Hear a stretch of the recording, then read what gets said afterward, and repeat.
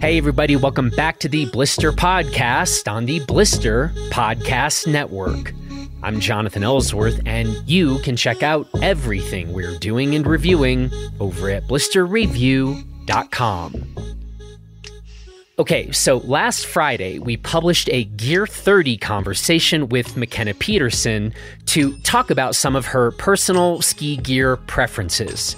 And today, we are pushing the gear conversation aside, and instead we are diving into McKenna's past and present to talk about her segment in the new MSP film, to discuss some of the formative events of her life, and to learn more about what makes this professional skier and professional commercial fishing captain tick. Okay, two things before we get going here. Our new winter buyer's guide drops this week.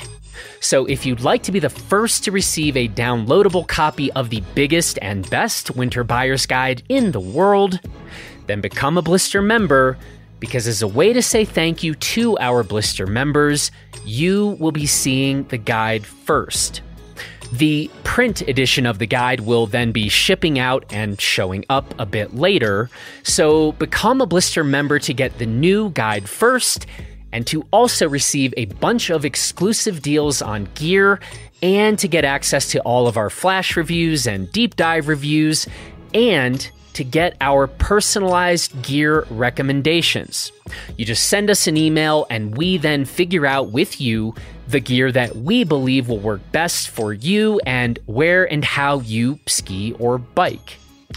Okay, one more thing. If you aren't already subscribed to our Bikes and Big Ideas podcast, you really need to rectify that ASAP. Because last Thursday, we published a conversation with the new World Cup downhill overall champion, Valley Hole, and we had Matt Manzer of Gear 30 fame co-host that conversation with me. That was a really fun episode, and Valley is terrific, so check that one out. And then this week on Bikes and Big Ideas, we've got the GOAT, Greg Minar. So subscribe to Bikes and Big Ideas to check out those and a bunch of other really good conversations, if I do say so myself. And speaking of cool and accomplished people, it's time now to talk to another one, pro skier McKenna Peterson. So here we go. Well, McKenna, welcome to Blister headquarters. Thank you. Happy to be here. I'm in a room with about 200 pairs of skis, so I couldn't be more comfortable. That's right. And we just had some good food in town, good conversation in town. And then, we came up here like we like to do to, record a proper conversation surrounded by a lot of skis. Perfect. Yeah, perfect. Well, so you are out here with some of the squad from MSP's newest film. We just had the sort of global premiere. Was this 2 nights ago now? Yep. 2 nights ago, we premiered MSP's The Stomping Grounds, their newest flick, and it's really good. It's really good. That was my first time seeing it. Huh. And I got sucked in like I was sitting in the audience watching my first ski movie of the year. Got me fired up to ski. 100%. And we're kind of in this space where we're just gunning to finish up this buyer's guide. And, there's no snow on the ground right now. It's just beautiful, fall. And you're kind of okay, we still got some time to ride bikes and stuff. And so I'm kind of rushing over to this movie premiere, definitely not in the mindset of I'm so excited to ski.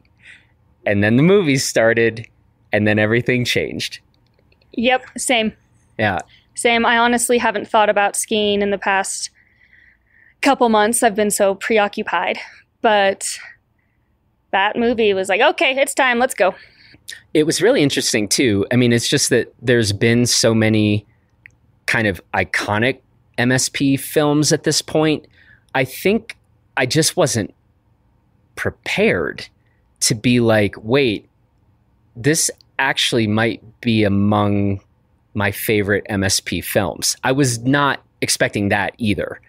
And I heard a number of people, at the crowd talking to folks after, and they were no, that's definitely one of my favorite MSP films. So couple of surprises, I think, coming away. So good job. Good job, I guess, McKenna. Thank you. There were a lot of us involved, but everybody did a great job, especially the editors and the filmers. That was a great performance. I'm so psyched on that film and honored to be a part of it. But before we say anything more about that film, I thought it would be appropriate to ask you, in your opinion, what would you call the greatest ski film of all time? That is a big question. The greatest ski film of all time. I feel like that's one of those things where I need to sit down, I need to rewatch, and I need to analyze, and I need to go deep. But first thing that came to my mind when you asked me, I just have to go with the classic like Blizzard of Oz. I mean, I've seen it so many times, and it's entertaining every time. Related question. I don't know if it's the same answer. If it's not the same answer, what ski film would you say was personally like the most influential ski film for you? That one's easier. TGR's Tangerine Dream and Anomaly. Victoria Gelus, I think is how you pronounce her name, snowboarder. I've been on a snowboard maybe 3 times in my life, but watching her ride in Alaska is what gave me the idea that I wanted to do that one day. She's phenomenal. I rewatched her segments over and over and over again. And still, I try and ride like she did. That's amazing. I love that. I love that. So talk a little bit about this new little road trip that you're on. Like, let's set the table for people. Who are you out here with? You all kind of came into Crested Butte, and then I believe your next stop is Denver. Yep, our next stop is Denver. Then we will all go to Seattle. After Seattle, we all split up for a little bit. I'm not sure when we'll come back together, but now that we're able to cross the border to Canada, hopefully we will all be skiing together this winter. So I'm here with Logan Peyote, Sam Cooch, the Blondes, who I love spending time with, Emily Childs, Tanya Kivik, and Janelle Yip. And they're incredible. Sam Cohen is also out here, Wing Ty Barrymore. We have a great crew going. And Scott Gaffney. And of course, Scott Gaffney. Do not leave Scott out. Yeah, we're lucky to be able to spend time with him. So how are group dynamics so far with the squad? Is anybody on your nerves yet? Is there a lot of infighting? How are things going? Everybody's having a blast. We're all here to have fun. Everybody's getting along. Everyone's supportive. We're having so much fun. Today we went on a big mountain bike ride. I haven't been on a bike in about a year. I'm fresh off of sea level. I got my butt kicked today.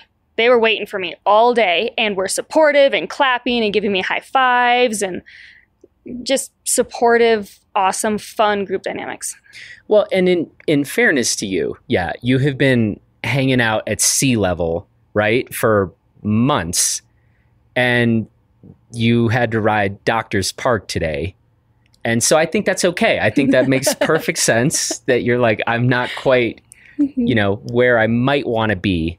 And this was your first bike ride in a year? Mm-hmm. Yeah. No, well, not technically my first. We rode a couple days ago on Crested Butte Resort. Okay. And not chairlifts, though. So no, not chairlifts. You weren't getting off the hook that easy. But okay. All right. So you're getting around a good bit. I told them all I'd kick their ass in a month. So just, wait for it. They were like, that's probably true. So they were just real nice today. Let's talk a little bit about the film and specifically your portions of the film. Talk a bit about that.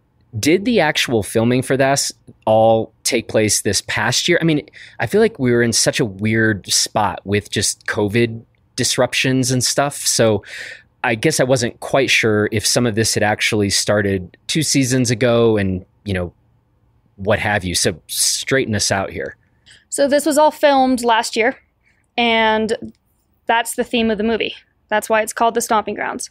We all filmed at home. So everybody filmed in their home resort, with the exception of the Alaska trip that we did. where we flew up to Alaska and we set up camp and created our own home and then skied out of our back door. So that is the theme of the movie. And it worked out, obviously, it worked out very well. You can tell when you pay attention to the film that skiing was quite a bit better in Canada last year than it was in the States. But everything turned out well. There's some great stories and some amazing characters. The characters in the film are incredible and captivating. And you're one of them, actually, McKenna, in case you forgot. But I'd have to say, another of the characters is your mom. And I think she stole some hearts. Yeah. Talk a little bit about that. I mean, I don't think that's a part of your story that I knew actually that much about. So can you tell us a little? I don't feel that's not stealing too much thunder, I don't think. No. Yep. My mother is in the newest MSP movie. Which the funny thing about that is Scott was in town filming us for the segment, and he asked to come over and film an interview with my mom. My mom hates being interviewed. She hates speaking. She hates being on the camera. She hates pressure. So I just didn't tell her and invited Scott over to her house. And as he was pulling in, I said, "Hey, Mom, Scott Gaffney's here. He's going to ask you a few questions for the movie." And she flipped. She was so mad at me, but she did it, and she did a great job. She did. She called me maybe 4 times the other night when the movie was being premiered to ask me how she looked and how she did and how she spoke. Mom, it's fine. You did great. She did great. She truly did. Mm-hmm. So my mom was a ski bum in Sun Valley. She met Dick Barrymore, who was making ski films back in the 80s. Well, longer before that, but this is when she was involved, was in the 80s. And she filmed in 2 of his ski movies. And the Sun Valley segment in this newest MSP flick talks about Dick Barrymore and the history of Sun Valley and the history of filmmaking in Sun Valley. And they show some of my mom's old footage, which is pretty exciting. She's ripping pow in a one piece with her blonde hair flowing, no hat, no sunglasses, no goggles, just all graceful and beautiful. Yes. And so to sort of carry the torch as you are doing, I mean, if this was like a movie, you'd be like, that's too hard to believe or something. Stranger than fiction, better than fiction, I think. So let's talk about this a bit. Sun Valley, Ketchum, Haley, this is your stunt. I feel like I'm slowly becoming like a little bit of an expert, in this area. I was out there a few months ago. I seem to be meeting more and more people from that, corner of the world. It's been really cool learning more about that community. And so talk a little bit about your own experience kind of coming up. Very fortunate to have grown up in Ketchum, Idaho. Both my parents ended up there because they wanted to ski. That's why they were there. And then they figured out the rest later. We grew up with, my brother, sister, and I grew up with a very outdoor lifestyle. We skied every day. We didn't know that was not normal until we got older and left home. The ski resort is 5 minutes from town. Fairly convenient. I mean, I'm pretty sure I skied over 100 days a year from the age of 10.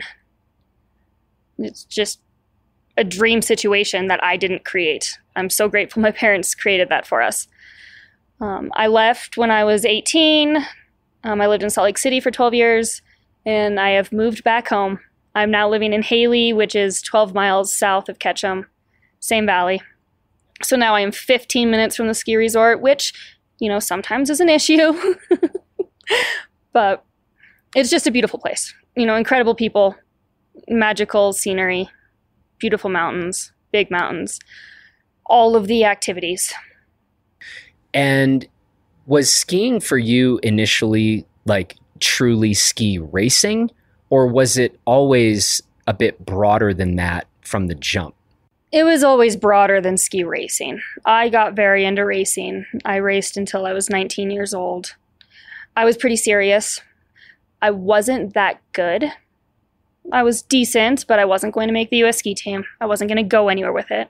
I did love it. But all the trips I would do for ski races in high school, if it snowed, I would be bailing on my side slipping duties and out in a back bowl somewhere. So it was always mostly about skiing, and ski racing was just an avenue to keep skiing as much as possible. What were your favorite disciplines in racing? Or, I mean, did you like them all equally, or what were, and maybe that's a different question from like, what did you happen to be the best at, but what did you like the most? I liked racing downhill the most. I was not the best at it. I weighed 100 pounds. Did not ride a flat ski very well, but I loved racing downhill. I loved going fast and I loved hitting the jumps. I was the best at GS and Super G. So those are my disciplines. Okay, so you said you were pretty heavy in the race thing until 19. And talk a little bit about what was going through your head at that time, or how did things transition a bit for you at that point?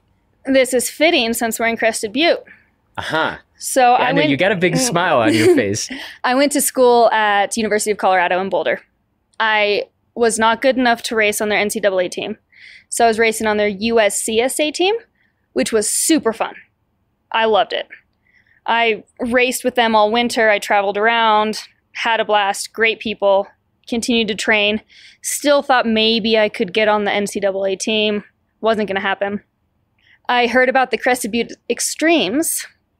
So a ski race friend and I, my friend Allie Rude, got in the car and drove over to Crested Butte and signed up for the Extremes. And that was my first big mountain competition. And I fell in love. It's like, this is what's happening. This is way better than ski racing. Everybody's friendly. We're having fun. We're taking shots at the bottom of the course. This is the type of skiing I like to do. Hell yeah. I'm going to keep going. So after that season at CU, I transferred to University of Utah to be at Snowbird and Alta, quit ski racing altogether, and joined the Big Mountain Tour. We just had dinner for like 2 hours and this part did not come up. I didn't know that you went to CU Boulder to start. 1 year. Okay. Well, that still counts. It was a little too far away from the mountains for me. Yeah. But it did introduce me to Crested Butte.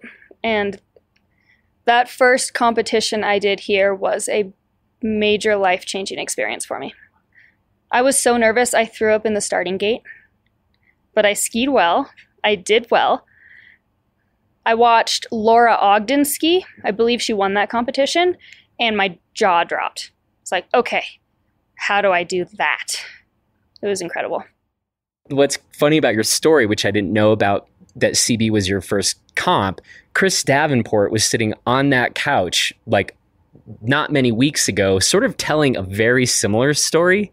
So it's funny to kind of hear some of the similarities in these origin stories from some of you folks. So pretty good company. Yeah. You're pretty good company.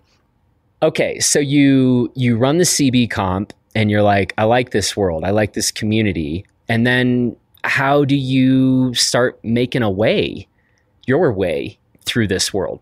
I just wanted to ski. So I was going to school at the time. I was commercial fishing in the summer. So all of my income came from my summer job. I ended up working out my school schedule so that I only took classes in the fall and then did online classes in the spring. So I had the winter off. And I pretty much have been on that well, I've been on that program since, except for now winter's turned into more of a job. But at that time, I was just loading up in a van with all my buddies and driving around to the big mountain comps. We went to every single stop on the tour, drove around between the US and Canada, competed, skied POW along the way, did hut trips along the way, did whatever we could afford, fully ski bumming it. Slept in parking lots, ate out of gas stations. I think those were the best years of my life. Yeah, there were no obligations. We were just skiing every day, having fun. We loved to ski. I got to back you up, even though that was wonderful and lovely. What were you studying in school? I have a degree in human physiology and nutrition. Okay, well, that's surprising because that somehow didn't come up at dinner either. But so please go ahead. It did take me 8 years to get my bachelor's degree. 8 years. Okay. 8 years. Okay. And I skied every winter. And I hope that this does not come across as bragging or conceited. I hope it does. But I did pay for my college 100% from money that I earned commercial fishing, which is something I'm very proud of. That is not bragging. That's, to quote Drake, I don't talk shit, I state facts. Yeah, I think you're just stating facts. No, that's badass. You paid your way through college commercial fishing. Correct. And skied every winter. And did a degree in physiology? Physiology. Mm-hmm. I was originally on the pre-med track. Decided that wasn't for me, and then I started doing the nutrition, athletic training side. That also wasn't for me, but I did end up getting a degree in it. And at the end, I ended up being more interested in the nutrition than the physiology and the medical stuff. So I think if I were to ever go back to school or have a big change of direction in my life, I could see myself going back to school for some sort of nutrition. So are you mad at me that I made you eat animal fries tonight? No, not at all. That doesn't mean that I don't eat. Like I said earlier, I eat everything. Yeah. So no, the funny part of that is because we were talking a lot about writing and reading, and I talked a little bit about my background, and we're sort of covering some of the same territory, just not quite in exactly the same order of things, maybe. Okay. I'm learning a lot here. This is good. Okay. So the nutrition stuff, that is still of interest today. Yes, it is. It is interesting.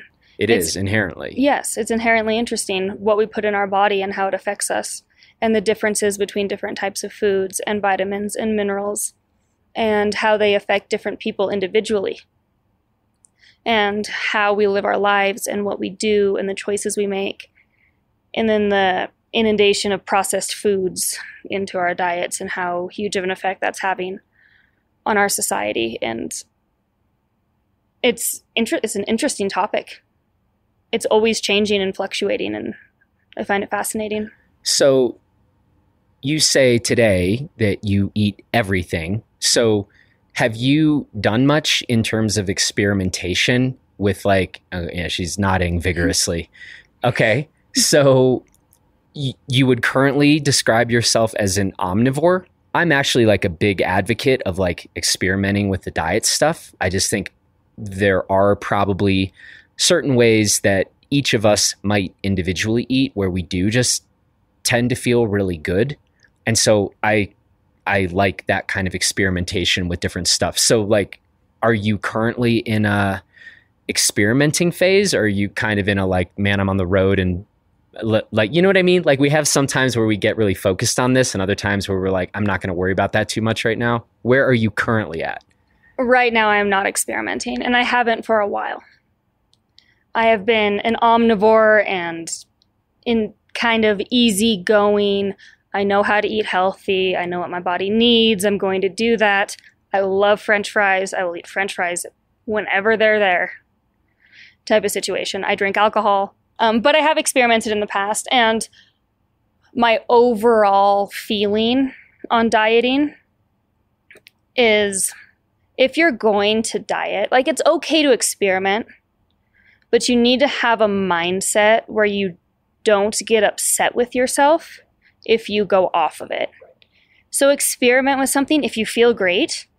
And if you truly feel great, you will keep doing that because you feel so good.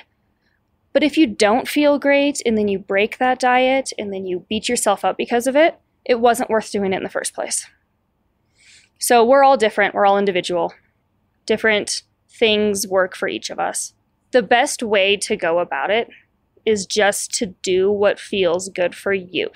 No matter what goals you're trying to reach, do what makes you feel the best. And it's not going to be what makes the guy next to you feel the best.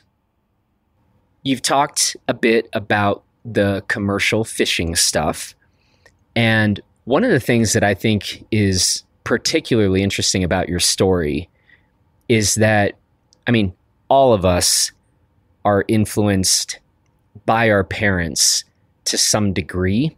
You literally just had a movie come out where there's a segment dedicated to like you and your mom being this Sun Valley skier and you are kind of following suit. And it's pretty profound to me on the commercial fishing side of things. One, learning just exactly how much of a family affair that has been. I mean, in sort of the most significant way, right? I mean, this is unique, I think. And we were talking a bit about this at dinner, but I'd love to hear you just say a bit more about this. I imagine some people are familiar with this part of your story, but how it is that you are a professional skier who is also running a commercial fishing operation simultaneously. My family is very close, and we always have been. We're lucky to have that. Both of my parents were ski bums when they met. Skiing was their biggest passion. That's why they were in Sun Valley. So they raised us to be skiers. We were brought up with skiing being a top priority of life. We do things in order to ski. Like, skiing is what happens.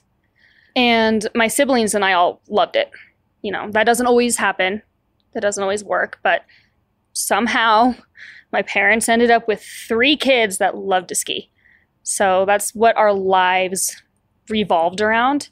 And then even as we got older and left home, all 3 of our lives continued to revolve around skiing. So the reason my dad became a commercial fisherman was because he wanted to leave Seattle, where he grew up, move to the mountains, and find a job where he could only work in the summer and screw off and ski all winter. So he went commercial fishing when he was 18 years old, decided that was the life for him, and, you know, worked his way up to buying his own boat and then buying a bigger boat and having a very successful business operation in the fishing industry. And throughout my entire life, that's what my dad did. He worked very hard in the summer and he skied every single day of the winter. And then he would joke that he had 3 kids in order to have a crew. Quote unquote joke. Yeah, I'm not sure what's happening there, but he did convince all 3 of us to go fishing with him when we were teenagers, and we pretty much stuck with it. Those pivotal years where my brother was 18, 19, 20, I was, 20, 21, 22, happened to be very big fishing seasons. So we made a lot of money. And my sister was still in high school at the time, so she was only coming up for short stints and wasn't getting paid a full crew share. But those years were kind of like light bulb. Oh, well, we could just go work for 3 months and then we don't have to do anything else but ski. Why wouldn't you do this with your life? So my brother and I got roped in that way. My sister eventually got roped in the same way. And all 3 of us, and Dylan Crossman, who we were just speaking of, Dylan Crossman did 7 years on the boat. So we were the crew. That's amazing. So I'm trying to think calendar-wise, because most schools would start before you were off the boat, right? Was this an issue? This was an issue. Okay. So when I was going to school, I would leave the boat early. Okay. To go back to school, and someone would come up and take my spot. That was an issue because usually the heat of fishing is August, September, and I would maybe get 3 weeks of it, and then I would bail, and someone else would come in and only work for 3 weeks and just make bank. So that was hard, but... You're sitting there in class, mad? Yep. Okay. Mm-hmm. That's how that But worked. I was committed to going to school. I was committed to finishing and getting my degree. Even though it took 8 years. I did 8 years straight, and I did make it happen. This is the part that I was surprised to hear from you. That, well, I mean, we're kind of talking about high school versus college, I guess. We were talking a bit about reading and writing. And did the interest in writing that's not what you went off to school to study, as you told us. Did the interest in reading and writing, did that happen earlier, or did that sort of happen post college years? The interest in reading and writing happened in high school. I went to a phenomenal high school in Sun Valley, the Sun Valley Community School. Both of my English professors are amazing people that I still talk to and communicate with. Ryan Waterfield is the editor of Big Life magazine. Yeah. She pushed me to be a writer. She pushed me when I was in high school. When I went to college, I wanted to study something different. Even some of my college professors would write on things that I had turned in. What are you thinking about doing? You should think about writing. Forgive me for this question, but I'm going to ask it anyway. And you and I have not talked about this yet. A wild thing for me when I was in Ketchum not too long ago, I mean, it is a Hemingway town. His imprint is kind of everywhere. And Old Man and the Sea is the first book I loved. And I just thought of that right now, even though we've been talking about this whole fishing background and present of yours. Is that cliche? Are you like, oh my God, rolling your eyes like yet another one type of thing? Be honest. You can be honest. It's not cliche because it's valid. Oh, that's very sweet of you. That's valid. That means it is cliche. She just happens to be nice. We were forced to read a lot of Hemingway in high school. Not your cup of tea.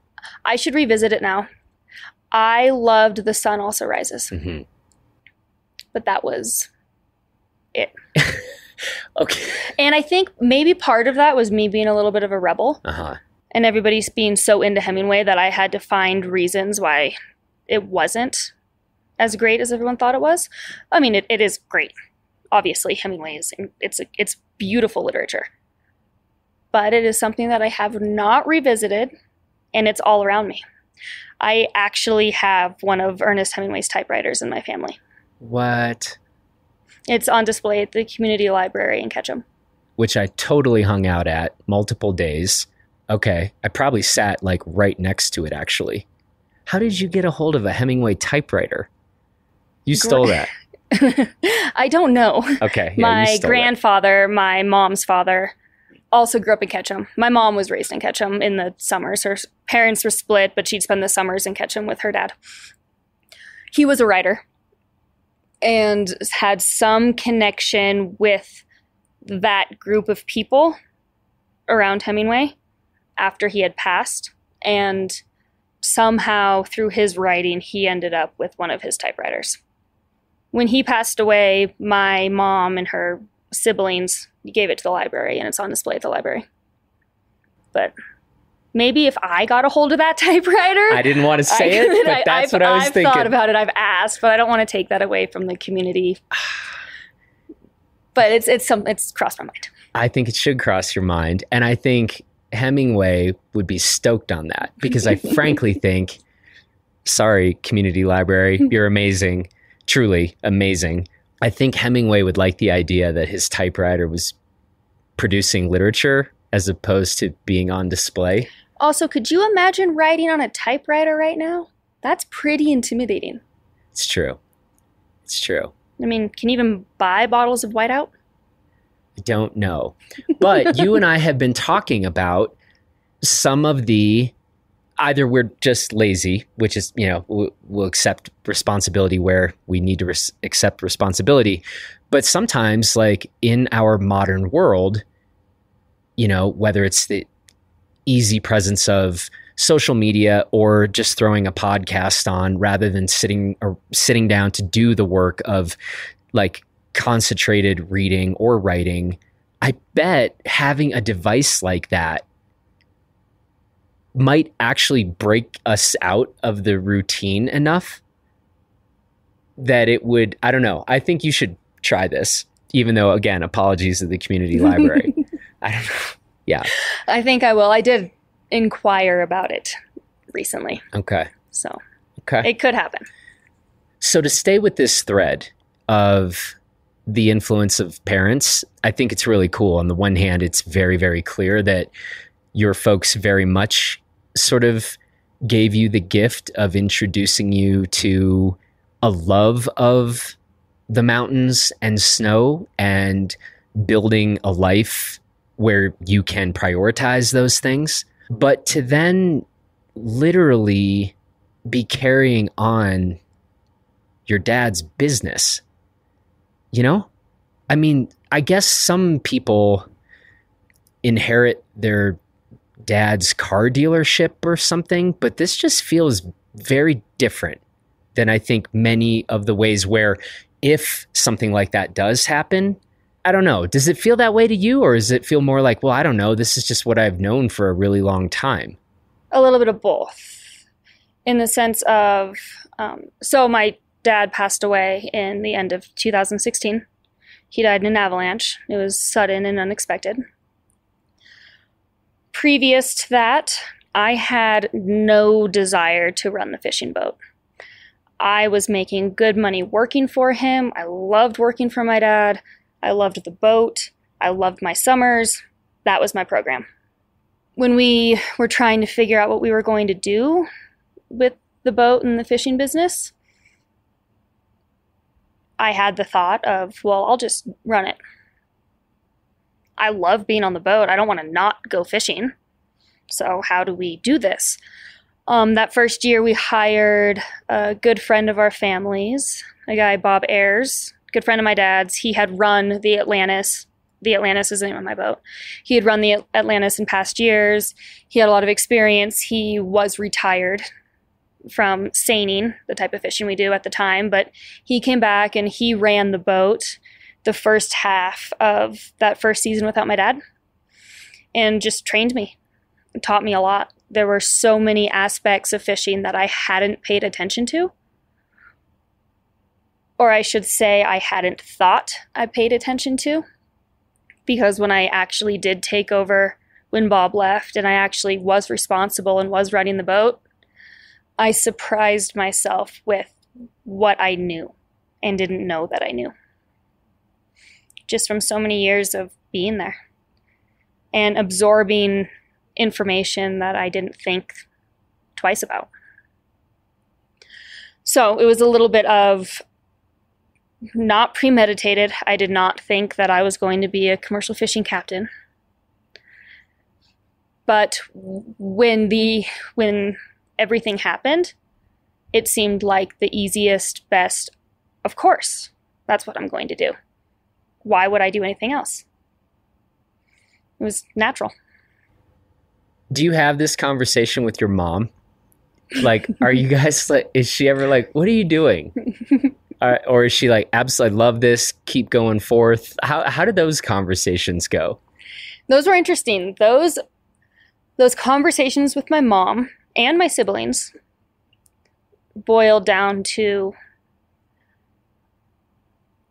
don't feel like you have to do this for your dad. You need to do what's best for you. If this is what you want, we are 100% behind you. But we want to make sure that this is going to make you happy. And it does. And you believe that you have their support if and when, should you decide I'm ready to go a different path? Correct. I have their support 100%, no matter what. No matter what I decide to do, no matter what I'm doing. That's a pretty good spot to be in, it sounds like. And you said, I had asked you, is this the kind of thing where, you get to like not think about the fishing business once you get off the boat? What did you say? The season usually wraps up end of September? Correct, end of September. But you set me straight on that. You don't get to just like forget about the boat and the fish. Talk a little bit about what that looks like for you, because you are skiing a lot and filming and the like during your winter. So what does the boat require of you when you aren't actually actively commercial fishing? The boat always requires a lot of work. She's needy. Luckily, when I inherited the boat, she was in great shape. Like beautiful, well-maintained, well taken care of, great shape. And I'm trying to keep her up to par.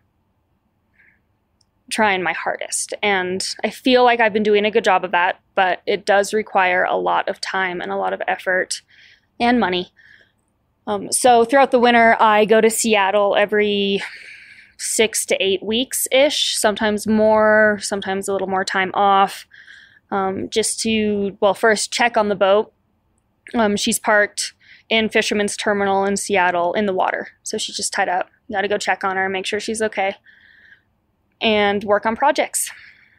So right now I'm in the process of planning my winter with boat projects, kind of as ski things start to line up and I can work all of that together. Thankfully, K2 is based in Seattle, and I go to Seattle a lot for K2 things and can tie in boat stuff at the same time. Last year when I was on the trip for the MSP segment in the Tordrillos in Alaska, that trip ended up going 2 weeks over what it was supposed to go because we got weathered out in the beginning, and we ended up spending 12 days sitting in Anchorage waiting to go into the mountains.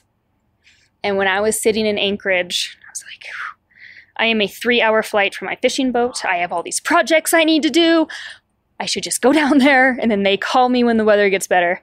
I didn't end up doing that, but I did end up coming off the glacier, getting on an airplane, and flying straight to the boat. I didn't even go home. I just threw all my ski stuff in my big fishing locker and went to work. Give us some examples of what you were working on after filming a ski segment for MSP. Oh, last spring I was replumbing my refrigeration system, what we use to keep our fish cold when we're holding them for the day. It's had some issues for the past few years. It's kind of been my nemesis. And we had torn a lot of it apart, and we're rebuilding it. So since you didn't leave to go do boat projects, how were you spending your downtime? Oh, she got a very concerned look on her face, ladies and gentlemen. That was rough. That was hard on all of us. You know, we were all there ready to go into the Tords. We were ready to ski. Conditions were good when we arrived. But then the weather picked up, and we did not have a window to get into the mountains. And Anchorage is not the greatest place to hang out in the winter. So we sat in our hotel. We watched a lot of movies. We hung out. We played a lot of Settlers of Catan. We couldn't do much because of COVID. So we were pretty limited. And it was slightly crazy making. So what I wondered if you were going to say is I did a lot of reading, or I'm halfway done with the novel. I knocked out half the novel I've been thinking about for a while. That was not quite how it went down. It was more hanging out with the group, but very much in downtime. Very much in downtime. And that's funny. I did read a novel on that trip, and I can't remember what it was. And I was doing a little bit of reading in the hotel in Anchorage, but true to what we were saying earlier, once I got into my tent on the glacier, I finished the book. In the hotel, I was reading 5 to 10 pages a night. There was a TV and my cell phone. And a pretty fun group of people. And a fun group of people to hang out with. But you get into your tent and it's like, oh, I'm going to read 60 pages. We all just need to, so funny. We all just need to go live in tents. Yeah. Away from, internet and cell reception. McKenna and I have been talking about like how we just get back to reading more. And this might be it. Just move to Alaska, live in a tent away from stuff. Try and stay warm. Try to stay warm. Yeah. This is what we're going to do now. We're going to actually break here because we have a whole other thing we have to do tonight. Before we let you go back to the rest of the crew, we are going to now record a Gear 30 conversation. We have been very good. We have not nerded out about gear at all. And so we're going to save that, I think, for this next conversation. And then we can just all unapologetically do it. And, we don't have to sort of thread two different needles. This has been really cool having you out here, just getting to connect and learn more about your own story. And then literally the film itself, that segment is, I just can't imagine a father-son duo or a mother-daughter duo or whatever. Like, not many people ever get to have something like that, on screen. It's really a special thing. And so I hope you feel really good about it. It was super fun to watch. And you are putting together quite the story, stitching it together, I would say. Can't wait to see where it all goes from here. Thank you. Thank you for chatting with me. It's been fun. Well, we're going to shift gears. I'll see you in a minute over on Gear 30. See you there. Well, that's it for this edition of the Blister Podcast, and be sure to check out our Gear 30 conversation with McKenna, which is great. And don't forget to subscribe to our Bikes and Big Ideas podcast to catch my conversation with Greg Minar. That'll drop this Thursday. Finally, I want to say thanks to McKenna for the conversation. Thanks to Taylor Ahern for producing this episode. And from all of us here in Gunnison and Crested Butte, Colorado, please take good care of yourself and everybody else. And we will be talking with you again later this week. Bye, everybody.